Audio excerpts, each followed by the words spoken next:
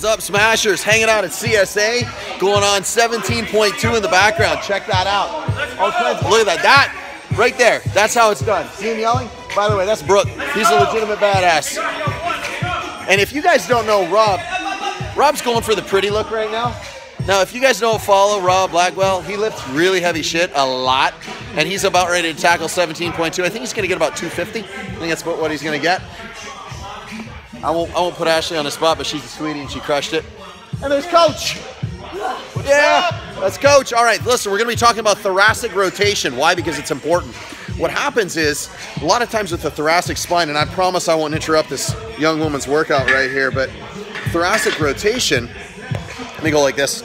I'll tuck this. I'm not going to interrupt you, I promise. So what happens with thoracic rotation is our thoracic spine's designed to do this, except what winds up happening is the lumbar spine tends to take over and we start chewing up all the tissue inside and we get all gristly and stuck down. So two things happen. We lose thoracic extension and we lose thoracic rotation. We wind up recovering it in the lumbar spine. We recover it in the lumbar spine. We wind up getting low back pain. So you think that thoracic spine doesn't have anything to do with low back pain. You're wrong. That's number one. And number two is if we lose thoracic rotation and thoracic extension, we also lose overhead mobility. And overhead mobility with our shoulders, watch, it's not this, it's this.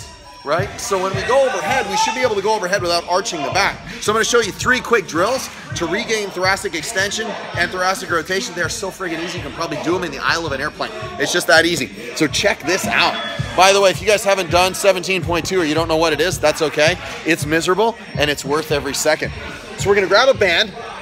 I'm going to try and make this the fastest video on earth. And I'm going to put glare in the background just to irritate Kaylin. So what we do is we take a band, cinch it up onto the bottom of the rig.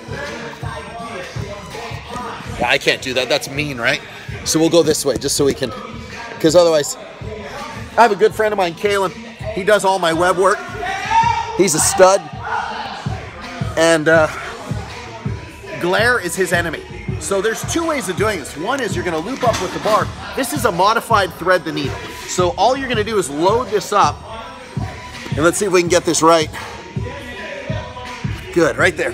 So we're gonna load up the band. It's gonna drag the arm all the way across and we're just gonna let ourselves hang out. So I am in quadruped possession and I'm just gonna let it pull me across. Except here's where it gets fun.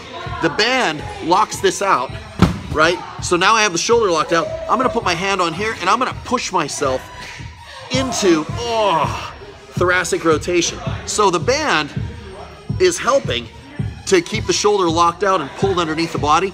This is gonna be almost like a pry bar to just kind of really peel off all that rust. And how long do we do this? 2 minutes. That's number one. Number two is a little bit of extension and rotation. So get into, yeah, looks like I'm gonna be doing some ninja fighting. So we're gonna get into basically a standing modified couch stretch. You're gonna take this, we're gonna reach all the way back behind you while pushing the hip out. So I'm gonna do this from the side. So you're gonna go all the way up, and you're gonna hang out in this position for how long? 2 minutes. So I'll show you what that looks like from the side. You can do this with a broom. So you're in this position, pulls all the way overhead, and you just hang out for 2 minutes. That's number two. Number three, this is a fun one. We need to grab a roller or a ball. And so in this case, we're gonna use a ball, except we're gonna use a small one. And the reason is, we're gonna use this. This is a slam ball. If you don't know what this is, they're awful. That sound you heard, that's a slam ball hitting the ground. So we're gonna do 2 things with this. We're gonna undo the band, so you can see what I'm doing. Undoing the band. And we're gonna take our camera. The reason we're using a slam ball is because it fits between the shoulder blades. We're gonna take the band, we're gonna double it up.